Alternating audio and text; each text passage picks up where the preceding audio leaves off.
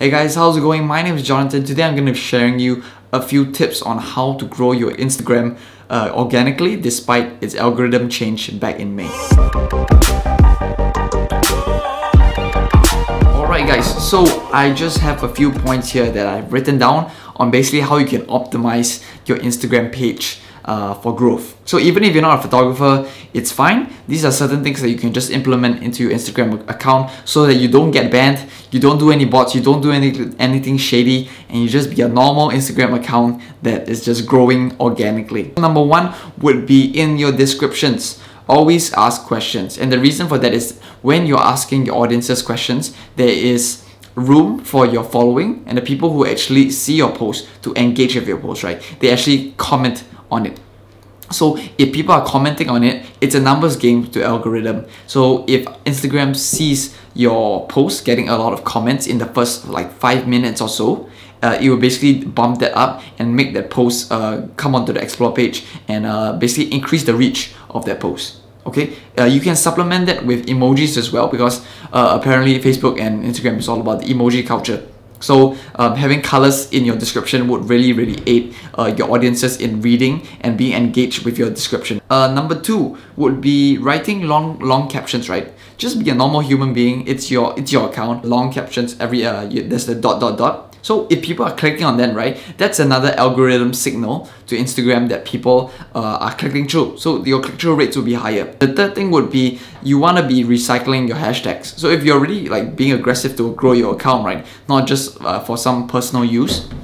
So you want to have a good set of around 7 to 8 hashtags of worth 20 to 25 hashtags each. So 140 hashtags ready to go. So you can recycle them every time you post, right? You just recycle a few of them so that you are not using the same hashtag over and over again. That is because Instagram has penalized people for reusing the same hashtags over and over again, because they kind of see it as spam, and a lot of botters use the same hashtags all the time. So in a sense, they're punishing people because there are people in the system who are abusing the system, and that's not your fault. It's just something that you want to really have like in your notepad. You just have a few hundred hashtags that you're ready to go, and every single time you post, you just post a set. Next thing would be it's very important to comment and like back on your post, right? So if people are liking your page, people are especially commenting, right? You should try to reply back to their post, because it shows Instagram that you're engaged, right? Because botters, even if people engage with your post, right, they don't generally engage back. They don't comment back. So by you engaging back with your comments, right, or having a conversation basically in your chat, it's signaling to Instagram that there is something going on, something worthwhile of your account. Alright, the last thing and the last tip would be every time Instagram introduces a new feature, just try to use it.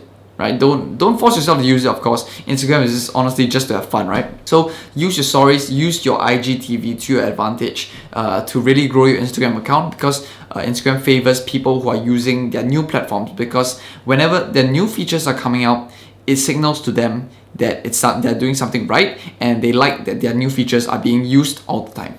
Alright, so these are just a few tips that you can use to grow your Instagram organically, and it's really hard work unless you're running paid ads, right? But even if you're running paid ads, you want to supplement it with this to really optimize and increase your following over time, even if it's for a business page like you're selling e-com or something, or it's just your personal branding stuff. With all of this, I'm assuming you already have engaging content, in the sense that it could be funny, it could be anything personal, it could be like your professional photos or whatever. And all these things have to really come together and to show Instagram that your account is something like worth clicking and worth putting on the explore page, so that you're really getting the reach that that a lot of other people are getting based on the engagement they're getting. I hope you gain some value from this tutorial. If you like this type of video, please subscribe below, and I'll see you in the next one.